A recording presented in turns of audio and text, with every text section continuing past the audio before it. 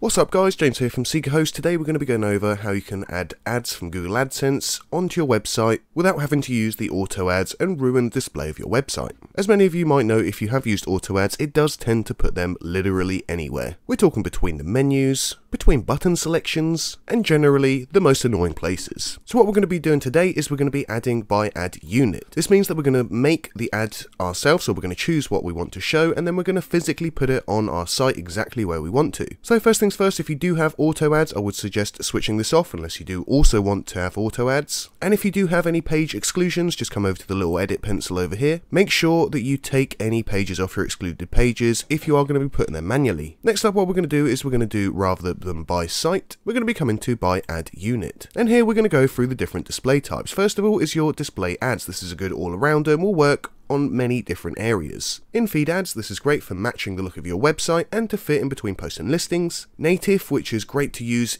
actually in the post itself between the writing, and multiplex ads, which will show you a variety of ads in one block. As you can see here, I've got a list that I've already made, and the way to do this is by actually clicking on the type that you want. Let's start first with display ads. As you can see, it's going to give you a little display of the ad itself. You can try it square, horizontal, or vertical as well. As you can see, the other options are responsive, so this will actually move to the screen size, so if it's a mobile, a desktop, a laptop, it will change accordingly. If you do want it fixed, you can also select fixed and put the definite width and height. This of course might cause you problems if somebody's viewing this on a mobile. However, you can fix this by making it responsive with Elementor to not show on a mobile. However, for ease of use, we're going to go for responsive so it will fit on any screen. Now, the way that I recommend doing this is choosing each different type. So for instance, I've got here a square responsive ad type. So I'd recommend typing that name in to save for the actual type of ad, because you might want to use this multiple times. So for instance, if you want to use a square ad, you will continuously use the code that it gives you here. Same as horizontal, same as vertical. Once you're done, click create. As you can see here, I've got a square responsive ad, which I've saved right here, and that's not going to change. I can use this as many times as I want. The same as I've also created a responsive horizontal and a responsive vertical, depending on where I want to put the ad. We're going to skip in feed ad. It's a little bit more complicated, not too much more complicated. If we go onto here, it's simply going to ask you for the URL, and whether it's for mobile or desktop, you're going to then scan the page and add it.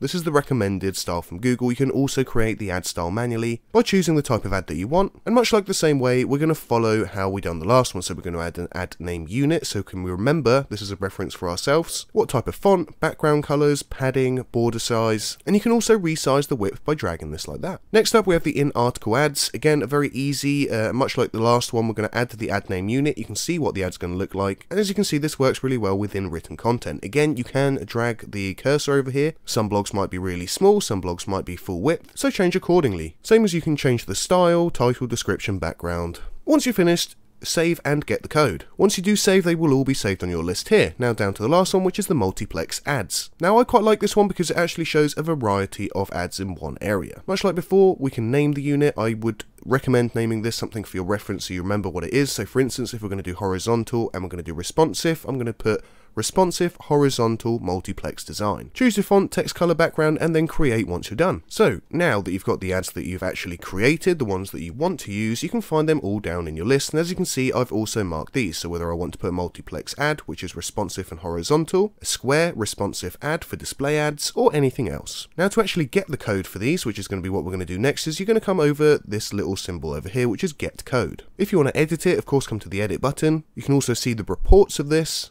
or select more to archive. So next, let's go to your website and find out where we want to put it. As you can see on my homepage, I've actually kept mine within certain borders, and this is the benefit of putting your ads places that you want them to go. They will fit nicely and look much better. So for this, I'm going to choose a blog that I've got up already, and I'm going to choose where to put it. This will work the same for pages and for blogs, and it's very simple. As previously mentioned, the ads that we've chosen, we can then get the code for. So I'm going to want to put a responsive horizontal ad onto some of the blog posts. I'm going to click get code, and I'm going to copy the snippet, and then return back to the place that you want to add the ad. Now this is extremely simple. You're going to choose exactly where you want to put it. I'm going to show you an Elementor as well. So let's say if I want my ad right there, we're going to go to add block, we're going to go to custom HTML, and we are simply going to paste the code into there, click preview, and you should be able to get a preview. Sometimes it doesn't preview well, or it has these little bars, but usually when it's live it looks much better. Now let's say we wanted to use our two square ads. We can put two square ads next to each other by choosing columns. Choose two different columns like that. We're going to go for custom HTML again. This time I'm going to look for my square responsive ad because I know that it's a square shape. So again, we're going to click get code. We're going to go to copy code snippet. We're going to paste the code into this section over here and then click preview. Perfect. So that's one of the ads loaded there. We can also go ahead and do the same thing over here.